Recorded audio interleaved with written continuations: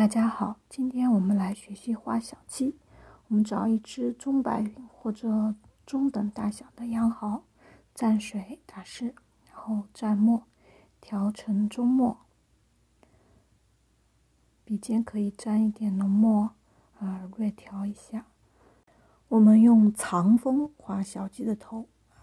藏锋就是把笔锋藏起来，不要把那个尖尖露出来。像这样尖尖的一个头露出来就不好了这样就不像小鸡头太尖。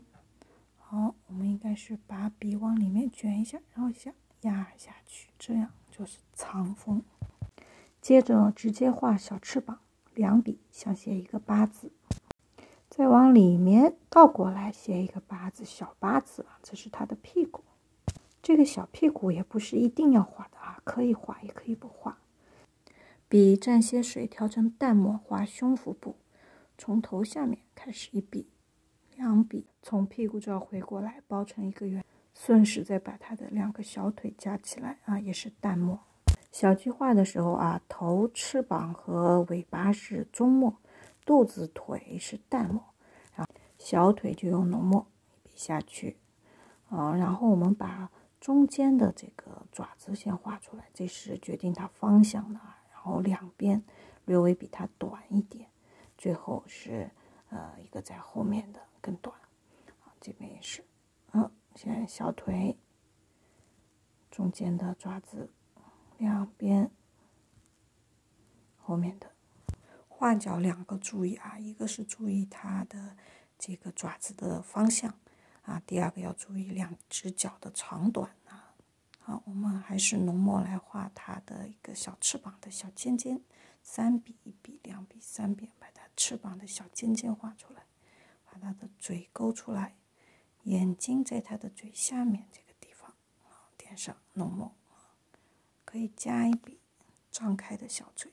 这是用墨画的小鸡我们再来用颜色来画一只黄色的。我们首先呢蘸藤黄，然后笔尖上再蘸一点赭石，调一下，最后加一点墨。藏锋一笔画头，好，翅膀两笔一个八字，略微分开一点可以，八字，然后淡一点的颜色画，从它头部下往下围过来，屁股这里转过去，一个圆包起来，好，加上大腿，浓墨画它的脚，中间的长一点的爪子先画，决定它的方向，加上旁边的两笔短一点的，最后面的一笔更短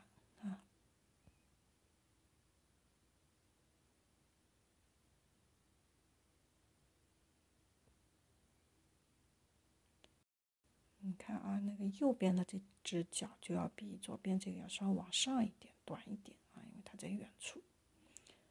翅膀尖，两笔、三笔都可以还是笔用尖尖的我们只能用笔尖来画，不要压下去太多，画它的嘴。也是一个眼睛在这个嘴的延长线上面点上。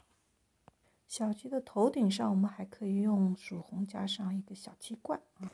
刚才这都是一只小鸡的完整的画法，其实我们也可以几只同时一起来画我想画两只可以先把它的头部和它的翅膀先画下，因为墨色比较的重然后呢再画另外一只的头部无论是用墨用颜色都是我们可以同时先把它的头和翅膀部分包括它的尾巴部分一起画起来，因为无论用颜色用墨色都是比较重的，然后洗一下淡一点的颜色或者墨我们来画它的肚子和大腿，把它的腿加上，然后浓墨画它的脚，再来一遍，我们看一下它的爪子，先画中间的，略微长一点，两边短一点。肚子这露出来的脚爪啊，是它的腿被身体挡住了，肚子挡住了。小爪尖一定要分开啊。然后我们现在来画它的翅膀尖，3笔啊，2笔也可以，3笔也可以啊。把小尖嘴加上，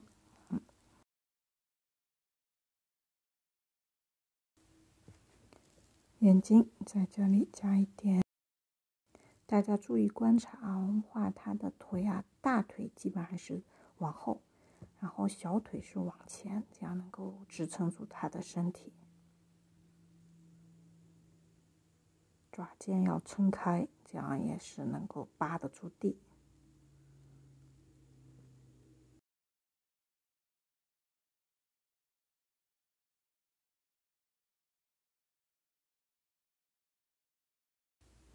这只的嘴巴我们就不让它张开了，是闭着嘴的啊。眼睛在它的嘴巴延长线上面一点，竖红点上小鸡冠。这2只小鸡啊，它们就像在讲话啊，它一个在讲，一个在听。现在我再来画一张多只小鸡的组合啊，它们之间是需要有呼应关系啊、顾盼啊，或者有聚散的关系的啊，动作也要有变化，不能都是一个动作朝向一个方向。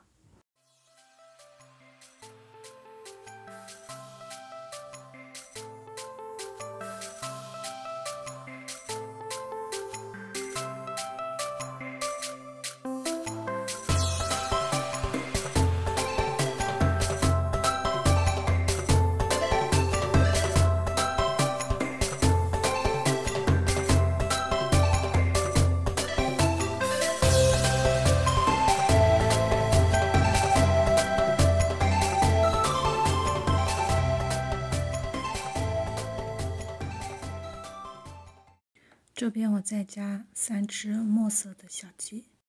头部和身体的位置是可以有不断的变化的。你身体我都画一样啊，2个，但是头部朝的方向不一样，它感觉它的动作就变了。就像这2只，我们的身体是一样，但头的朝向就不一样了。大家就感觉一个头是往上看的回头的。一个是往前看的，这一只呢，它的头部也是转过去，屁股是有点朝着我们的。所以呢，你要是只会画一种身体的样子，你只要把头部的方向转一下，它就可以有不同的造型出来了。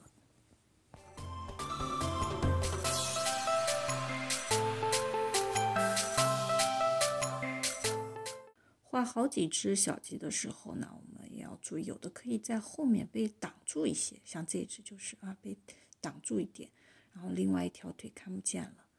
这样它有前后的关系。有的呢可以离开一点，和那个几个在一起的一组呢离开一点，比较孤独的它这样就有故事情节在里面，就比较有意思。